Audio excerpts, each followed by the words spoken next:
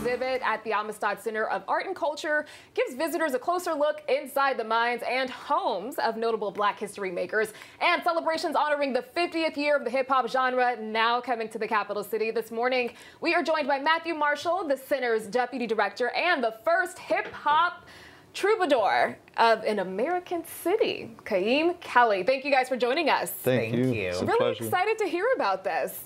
So first up, we're going to talk about the exhibit. Now, the exhibit is called Love Overflowing, Home and the Decor of Freedom. So what can visitors expect with that? Sure.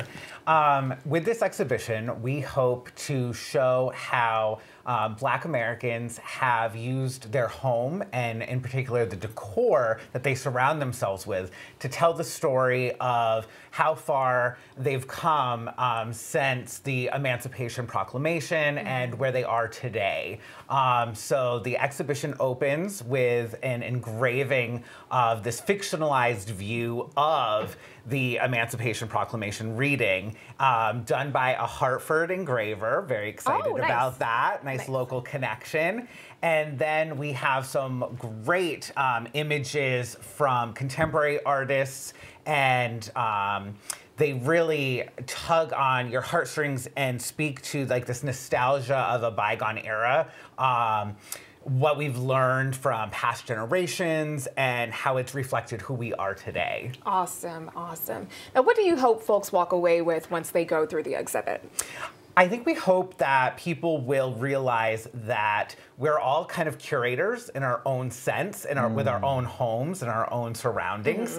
And what we choose very strategically to surround ourselves with tells a story. And so we want to inspire folks to just be cognizant of that, and then go home and look at your own surroundings and say, what would someone say or learn about me having visited my space? Right. Now, my place has I'm a plant girly. I'm a new plant mom. I'm learning how to do all that.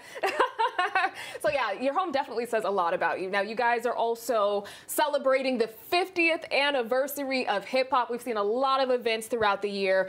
First up, Khaiim, tell us, what does a hip hop troubadour entail? A hip hop troubadour is someone who does emceeing and tells a story, and but instead of just strict standards poetry, we put it in bars that you could listen to in cars and reminisce under the stars and stuff like that. I see what you did there. And we curate things like we're doing at the Amistad. Amistad Center is letting us talk about what went into creating hip-hop, the parts that people usually don't think of when they think of hip-hop. Double Dutch, which is literal hip-hop. Participants are going to get to make medallions, stuff like that, that they can take away, do color. So you get to interact and engage. And I think it's appropriate that it's right there with the Love Overflowing exhibit, because hip hop didn't have a home in a lot of these institutions at first.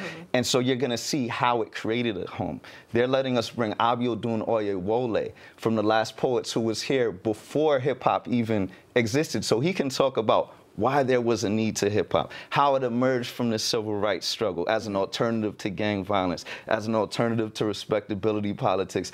These things that you usually don't get to hear about. And it's going to be fun, and we're going to be dancing, and we're going to be rapping. So this is something that I'm really privileged to be able to do, and I think that's what a hip-hop troubadour should do, but I'm the first one, so hopefully they will continue to do these things and get these opportunities that I've been given. You're setting the path. Yeah. All right, now we do have to head out, but very quickly, the exhibit. Yes, exhibit Love Overflowing opens today and goes through mid-May. And then the hip-hop celebration. Thursday, November 2nd. Hopefully we'll see Symphonie there. And yeah, it's going to be evening, but not too late. So check out amistadcenter.org. All righty. Thank you guys for joining us. Thank you for having us. So much fun. Thank you so much.